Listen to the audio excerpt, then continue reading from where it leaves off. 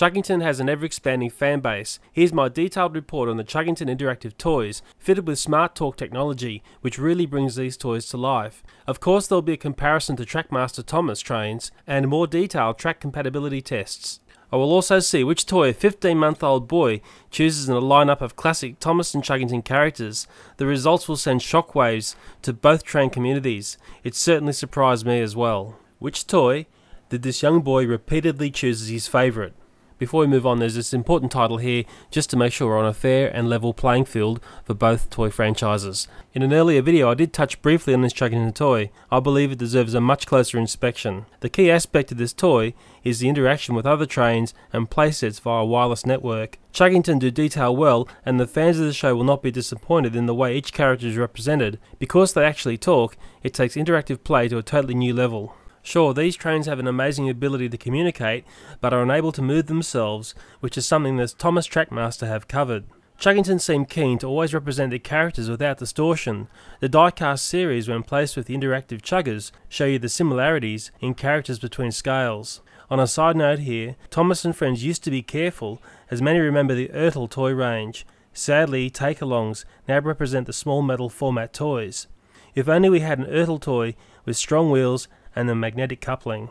I know this causes a lot of comment in the Thomas community, but I'm very familiar with the Ertl toy train, and I think one of the most appealing aspects of this toy was how similar it was to what you saw in the TV series. That's something that Thomas and friends have lost sight of in their toy manufacturing, I'm afraid. Let's now have a listen to how these chuggers communicate, but first there's a small issue to address. Harrison's a bit interesting because he didn't work straight from the shop. His button gets stuck down and there's no sound at all coming from him, and Harrison's still no go on the sound. I've checked his button, still nothing. I have to check his batteries. A check of the factory installed batteries revealed they were flat. Let's insert some fresh batteries to see if Harrison finds his voice. I noticed this model has a very sticky voice button. It tends to get locked down when pressed. Be there and toot toots of a whistle. If I press Brewster's button, let's see who he talks to. Oh, hello, Dunbar. Ready to explore? Let's go. If I push Harrison's button, let's see what he talks to. Good today. Oh, hello, Action Chugger. Who's the best-looking chugger of all? Silly Super Chugger. Back into clickety-clacks. Hiya, Brewster. I've got lots of pickups today. Wheels to the rails. Let's get the job done.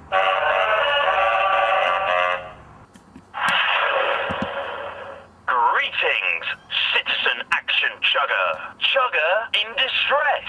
Let's go. I've got them all pointing at each other. I'm going to press Dunbar's button. Let's see who he talks to. Chuggington. Chugger, chugger, chugger. Chugger, chugger, chugger. I love it when the engines all sing together like that. That's one of the best things about this interactivity. You're only hearing a very small selection of what these engines can say. Basically, they'll prattle on forever in their character voice. This is a very endearing part of this toy, and I'm really impressed with this technology. Couplings on these trains are ball and socket style, and they work well. The wheel sets are interesting in the fact that they have a high degree of movement, possibly in keeping with the highly mobile CGI creations from the series. You're either going to love the way these trains jump around, or hate it. This of course is a huge contrast to the locked axle found on the Thomas Trackmaster trains. Does your chugger run on Thomas Track? Well, there's no issues with running on Trackmaster. If you're running a single chugger, it'll run happily on the Thomas Wooden. The problem starts when you combine a few trains together. On the corners, you're going to have issues. Interestingly, the Thomas Trackmaster will run on Thomas Wooden. Even on the less aggressive bends, the chugger will have issues on the Thomas Wooden Railway. On the take-along track, again multiple chuggers will have issues on the corners. Surely all these different tracks is the real menace for parents trying to decide which train to purchase for their children. I'm a curious sort, and I love to open up toys to see how they work, and for some reason my LED lights on my chuggers don't work. I see in other videos that they do. Inside the interactive chugger there's not much wasted space, and yes, these do look like LEDs. Maybe I need some more chuggers to trigger this feature. I'm also investigating putting powered wheels onto this chugger. To do so I'll have to sacrifice the sound. A powered chugger would be a pretty cool thing to do. Now it's time for a really interesting test. I'll introduce a 15-month-old boy to 4 Chuggington and 4 Thomas and Friends toys. He's familiar with both TV shows, but this is his first exposure to these toys. I have chosen bright and bland coloured toys from each franchise. The first day he was allowed to play with all 8 trains. This had him very excited and a little bit overwhelmed. He investigated many aspects of each toy, and sure, he found the Chuggington sound button. Watch and learn, chuggers. Oh, hello, Action Chugger. Let's race. Of course I'll win. I'm Action Chugger. I'm number 1. What was interesting, when he picked up Spencer, the Thomas and Friend character, he's looking for the button to play the sound, but of course it's not there.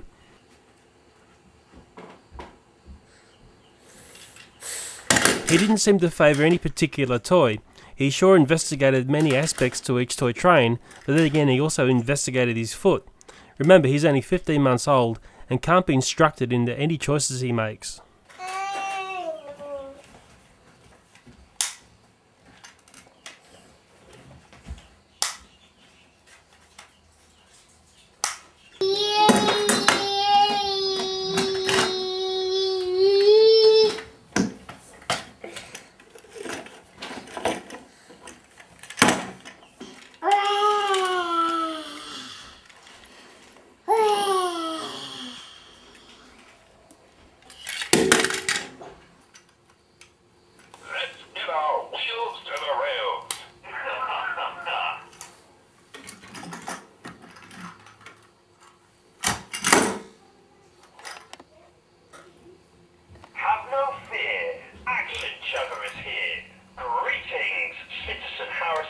Job well done, Chugger. Practice makes perfect. He certainly became familiar with the Chuggington sound button, but I don't think he's making assessments by the sound. He seems to be carefully looking and feeling at each train.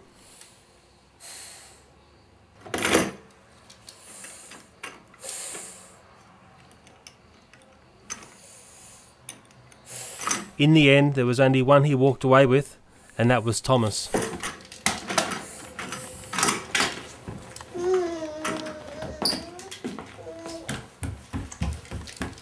The next day I set up the same 8 trains to see which one he would choose to play with. Initially, he would stand back and point, and only look at the trains, making no particular choice. Then I remembered an old trick of covering up the trains, and then that made him investigate. Then he started to choose a train to play with. It actually takes him a fair bit of time to decide which one to pick up. He makes a decision, then it's reset and Thomas is in a different position.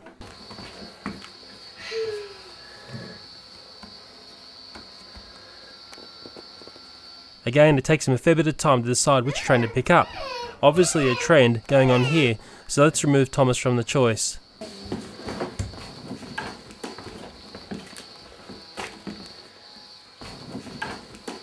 With Thomas now out of the equation, it did have him a little bit confused, and he carefully looked at the choices. Interestingly, he chose Rheneas. I wonder if it's because he's got the same sort of shape as Thomas. Reset again, now Thomas and Rheneas are removed. He's now making faster decisions and almost picks up Spencer. On a second attempt, he comes in and picks up Action Chugger and goes straight for the sound button. Let's get the job done. Reset again, I moved Action Chugger up the other end, no Rheneas or Thomas, and he's picked Brewster in record time.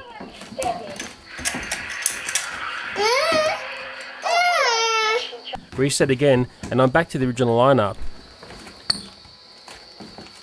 And he looks carefully and picks up Thomas very quickly. Now what's the magnetic attraction about Thomas? What's there about this little blue engine that the others don't have? I'm reset again, and now I don't have to use the black cloak. He comes in and chooses a train without it. And he's picked up Action Chugger.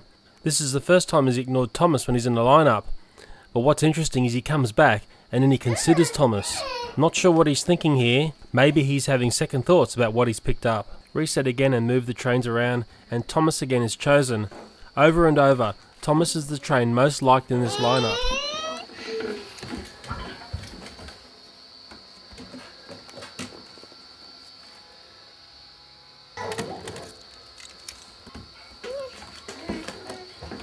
I put Thomas on the floor and I let him settle on some other choices to play with. I really felt he quite liked Action Chugger from all the previous play I witnessed.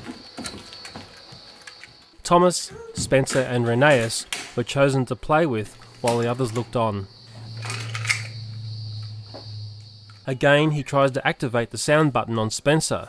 This young boy can't tell the difference in brand, he just sees trains. Maybe what's attracting him to Thomas trains is the faces on the trains, which is pulling his favour in selection for play.